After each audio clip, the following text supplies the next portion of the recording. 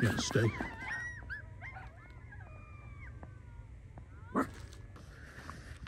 Coyotes started sounding off, like very, very close to us. 2 packs, one on either side of us, so.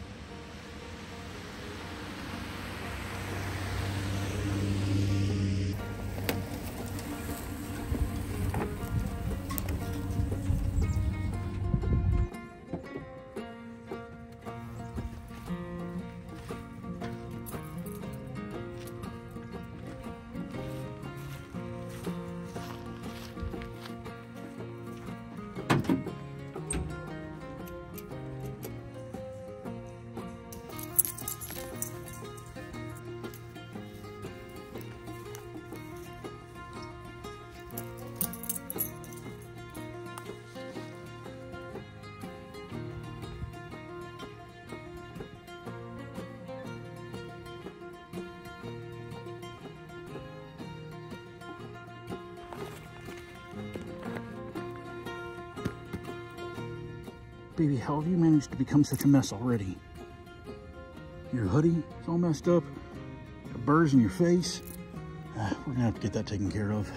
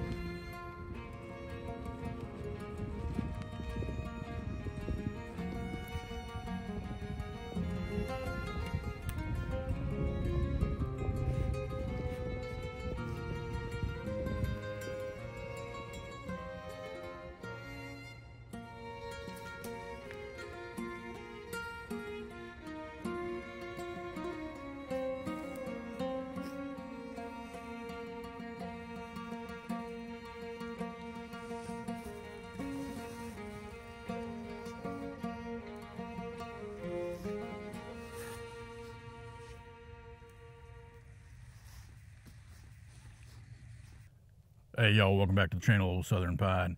Thanks for joining us on another adventure. Today we are hammock camping in a Minnesota state forest. And for those of you guys who have watched the channel before, you guys know that anytime I can go hammock camping, I'm a happy man. We got a brand new hammock here from One Wind Outdoors and a new tarp from Unigear. Those both went up nicely. We've just got the tarp thrown back over here. I've already got it rigged up so that as soon as we get ready for bed, we can just guy it out, take it down, and call it good. You know, every time we come out here into this pine grove, I'm reminded of a poem by Robert W. Service, who lived during the Yukon Gold Rush and was a pretty impressive individual. If you don't mind, I'd like to share this poem with you. It's called Heart of the North.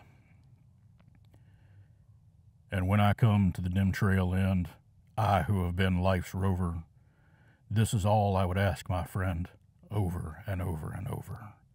A little space on a stony hill, with never another near me. Sky of the north that's vast and still, with a single star to cheer me. Star that gleams on a mossy gray stone, graven by those who love me. There I would lie, alone, alone, with a single pine above me. Pine that the north wind whinnies through. Oh, I have been life's lover, but there I'd lie and listen to eternity passing over. I think you'd do pretty good.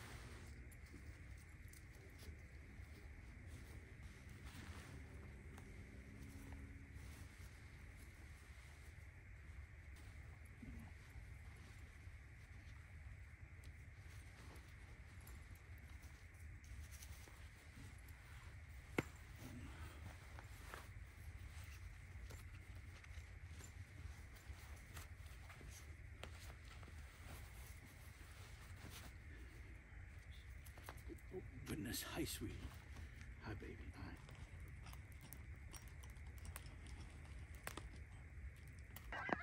Hi. Yeah, stay.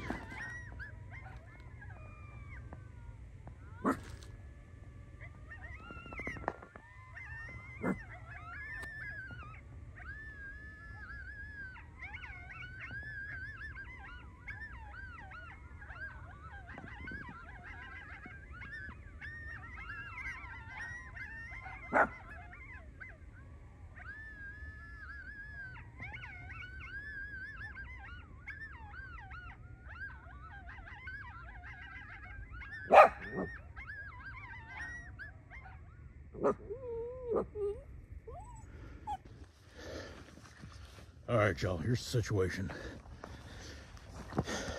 Fiona got some burrs all through her hair around her eyes, got them into her eyes, and was actually poking and hurting her in the eye. So I was able to get the burrs out that were actually in her eye, but I'm not equipped out here to be able to get them out from around her eyes. So as we're packing up to get home, Coyotes started sounding off, like very, very close to us, 2 packs, one on either side of us. So I am hiking out right now, just carrying Fiona in my camera bag so that I can get her safely locked into the truck.